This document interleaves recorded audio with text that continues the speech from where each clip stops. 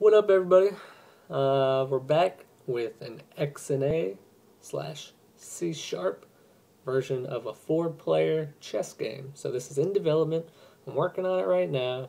Haven't gotten too far, but I just figured, hey, I'd show you guys what I'm working on, and I'll make progress videos and keep you up to date. So I want to preface this again with saying that I haven't messed with C sharp itself a lot in the past, and this is basically my first time looking at the XNA framework. So, this isn't really a tutorial of this is exactly what to do and how to do it. So if that's what you're looking for, you might want to go somewhere else. But I'm just having a little fun building this game and showing you what I'm doing as I'm building it. So let's take a look at what I got so far. In my last video, I showed you my board piece class, and I showed you my piece class. Those are basically the same as my Java versions, but there's a couple extra fields there to handle my drawing the image to the screen. So let's go ahead and run this real quick and show you what it looks like so far. So it should pull up another window here. And so this is what I have so far. I've got my board. Right now, that's a single image. The entire board is a single image. Before, when I first started with my first prototype, all of these spaces here, so this is basically a white space, black space, white space, black space, each of those spaces was its own image before. It was its own component, or whatever they call it. I'll look at it in a second. But it was its own little image. And when I started to run that initially, it took a while to load up. And I was like, that's not good. And, I thought about it a little bit, and it doesn't really make sense for each of those to be its own piece anyway. So that was a bad idea. And that was basically a carryover from my text-based version, where it kind of did make sense to do it there. But in this graphical version, it doesn't make sense. So now my board is a single image. I still have a multi-dimensional array in the background to basically help with the processing, but in actually displaying the board, it's a single image. So I've got my board there. I've got this little circle right here I'm moving around. Basically, that's going to be the selector, or my cursor. So remember, in the text-based version, the user had to type in some coordinates via the keyboard. Well, if I'm moving this to the Xbox, that doesn't make sense unless someone's got like a chat pad. But screw those guys. Fucking losers, man. Who needs a chat pad? Come on. So they're going to be using, the analog sticks or the D-pad or something. Right now on my computer, I'm just using the D-pad, the up, down, left, right arrows to move this thing. So that can move around here. I have my invalid spaces still, so I cannot move up into my invalid spaces. Same thing from the right side to left side. I can go over here. I can't move my little selector to an invalid board space. So that's pretty nice. As you can see, I'm drawing a couple of these pawns here. These are blue. I got some white pawns down here. Black and red pawns. So I'm drawing those on the board. Again, I could draw more pawns. I can draw my queen. I showed you in the last video. I've already got those sprites basically for all the different piece types. So I could draw all those on the screen right now. But, I haven't gotten that far. There's no point in me doing that at the moment. I also added this in. If I hit enter on an empty space, nothing happens. But if I hit enter on a space where there's a piece, you hear a little sound effect. Listen for it. You hear a little thunderclap there. If you haven't noticed, the name of this game is Zap Chess. That comes from basically the authors of this game. And when my friend who initially came up with this idea, he had named his project Zap Chess. And I was like, zap like lightning bolts, so when pieces get captured, a bolt of lightning is going to race across the screen and you'll hear some thunder. So I thought that was funny, so I put a little thunder sound effect in here. And let's hear it again. So that's pretty cool. So basically I just did that when you press enter. So I'm pressing enter right now, you can hear it. And nothing happens. But when you hit enter, when the cursor or my selector is on a board piece where there's an actual piece, you hear that sound effect. So that was just me basically testing, can I detect when my selector is over a board piece where there is an actual chess piece on it. And as you can see, I can do that. So that's pretty good. That's the next step of this process. So the first step, I drew my board.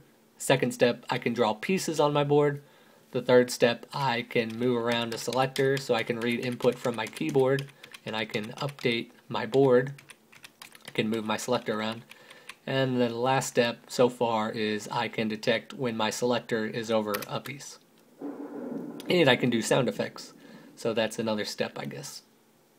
My next step moving forward is going to be actually selecting the piece and then being able to move that piece to where I so choose. So we'll see how that works. Let's close this again here. Let's look at the code here. So this is basically my main class file, more or less here. So again, this is some standard XNA stuff going on here. Excuse me. So my board sprite, this is my background, so the whole board image itself. And I start that at 0, 0. So again, like I ranted on in the last video, 0, 0 on the computer is the top left corner, which I hate. I wish it was the bottom left corner. That would make sense. That's what they teach you in math. I mean, come on, get with it. I'm sure there's a very good reason. I just have no idea what it is. This is my selector, so that's that little light bluish circle that I was moving around the board. I just randomly start that at 202, 202. So let me run this real quick. I've done a couple graphical things in the past, and I realized that it's nice to have it evenly divisible. So before I made stuff and they were like 37 pixels long, and that made up my screen, a bunch of little images of 37 pixels or some odd number. And that makes math very difficult. So each of these little board pieces is 50 pixels wide and 50 pixels tall. So I wisened up and figured I'd choose a nice, even, solid number like 50. But in my selector here is also basically, is it 50 by 50? It might be 50 by 50, but I wanted it in the middle of my little board piece, so I move it over 2 to the right and 2 down, so it's nice and even in the middle.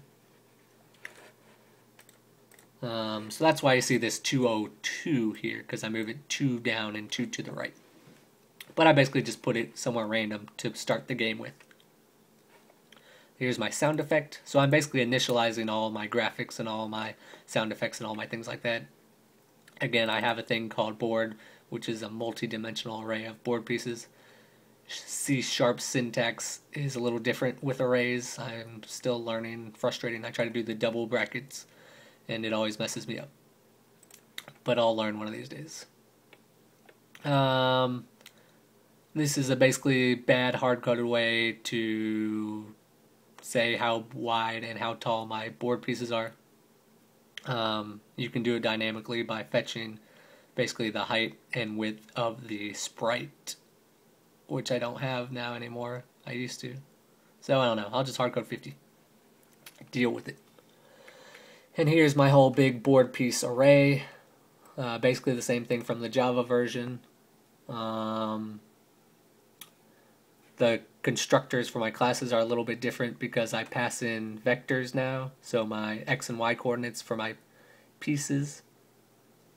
The board piece here, these individual board pieces take in a coordinate, but they're not actually used to draw anything. So like I mentioned a little bit earlier, I was drawing each board piece individually until I realized that was stupid.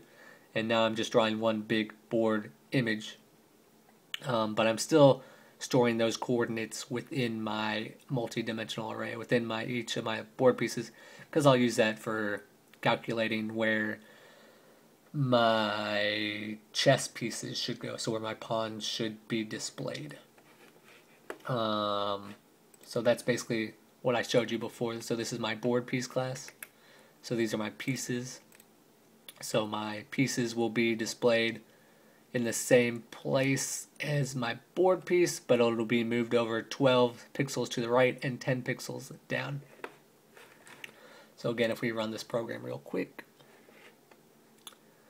you can see that my pawn is nice and in the middle. If I kept it at 0, 0 or whatever, you know, in relation to this board piece, it would be up in this corner, but I move it 12 pixels to the right and 10 pixels down, so it's nice and in the middle there. I'm not sure if that'll work well with my other pieces, but it makes my pawns nice in the middle. I don't know if my queens will look nice and centered, but we'll take a look at that later. And I think that's about it that I'll have time for in this video, but stay tuned to my next video and I'll go over this game1.cs class file with you. Thanks for watching.